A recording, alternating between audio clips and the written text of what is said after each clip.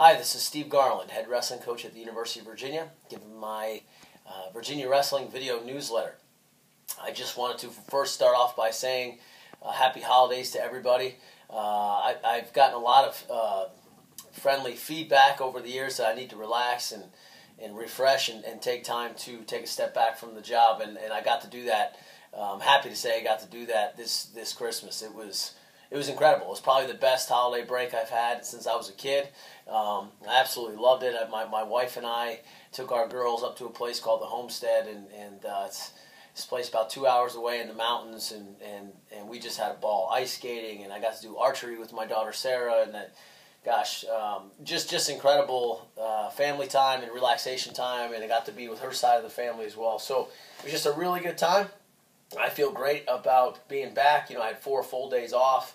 I hope you guys got to enjoy it as well with your families, and we're back. And that's what the purpose of this video is just to say, hey, as much as I enjoyed the break, we're back at it, and we leave for the Southern Scuffle tomorrow. The Southern Scuffle tournament is, in my opinion, the greatest college wrestling tournament in the country, and so we're extremely excited to be there with our guys and to see how they stack up against the best of the best, and win or lose and whatever the final outcomes are going to be. The goal is, well, I think the expectation is they're going to be getting better either way, because whenever you wrestle against the best, you're improving and you're learning and you're adapting and you're stretching yourself, and all that's good stuff for development for us long term. So really excited about that. We wrestled against George Mason. I don't know if I even recapped that or not. I think I did. If I didn't, just quickly, we had a great dual meet against George Mason, what's called the Rumble on the River in Richmond. We got to compete that night right before break. It was on December 21st. It was on a Wednesday. Some of the highlights of that dual meet were Jack Mueller continues to roll. He got a technical fall. Will Mason looked the best I've seen him all year. He got a major decision, bonus point win for the team. George DiCamillo, actually kind of scary. Got pitched to his back in the first period. It was down 6-0 and came all the way back and almost got a major decision. So great example of a senior leader showing our younger guys that you don't need to panic. So what? You're down 6-0. So what? Came all the way back. Looked amazing. 149, we had Chris Yankovic, one of our fifth-year seniors. He's one of the leaders of our team. He got to compete there. 57, Andrew Atkinson got a bonus point win. Looked good as the match went on. 65, Ray Bethea got a technical fall there. 74 was, we actually put MJ Roberson in. MJ's from Richmond, and he's also a fifth year, and he's a great kid, and he got an opportunity to compete. Lost a heartbreaker in the last 10 seconds. He got taken down as 1-1, got taken down right at the end.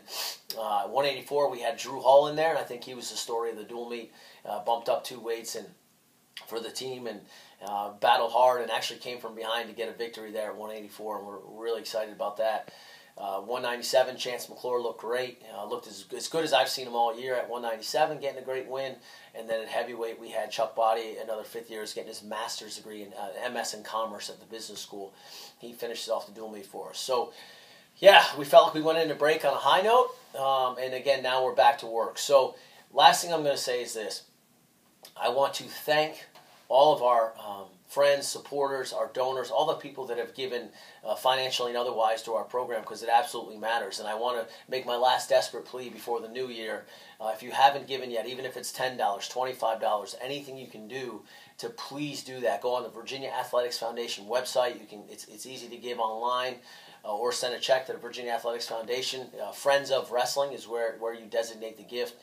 One of the main reasons why is this. We want to be able to show our administration and be able to scream from the rooftops that our percentage of people that are giving back to the program is really high. And so that's why I say every bit counts, because you may not think a $25 gift is going to help our program astronomically. Well, here's the deal. It helps us from the number of percentage of people giving back. We want to grow the number of people that are helping support Virginia wrestling, and it's a big deal to me, it's a big deal to our university, and it's a big deal to the VAF for that to happen. So please go online and do that before the 1st. I want to also specifically thank Jim Harshaw, who works so hard for us behind the scenes for the Virginia Athletics Foundation, and specifically raising money for wrestling. Jim was an All-American here in 1999, was my captain when I was in school, and is an extremely good friend of mine personally. out of the wrestling room. So I just want to make sure I gave him a shout out as well. Thank you guys so much for all you're doing for us, and please stay tuned to the Southern Scuffle. Jack Mueller, George DiCamillo, Andrew Atkinson, those three guys should be seated, but we've got a lot of other guys looking to do some great things, both young and older guys as well, so stay tuned.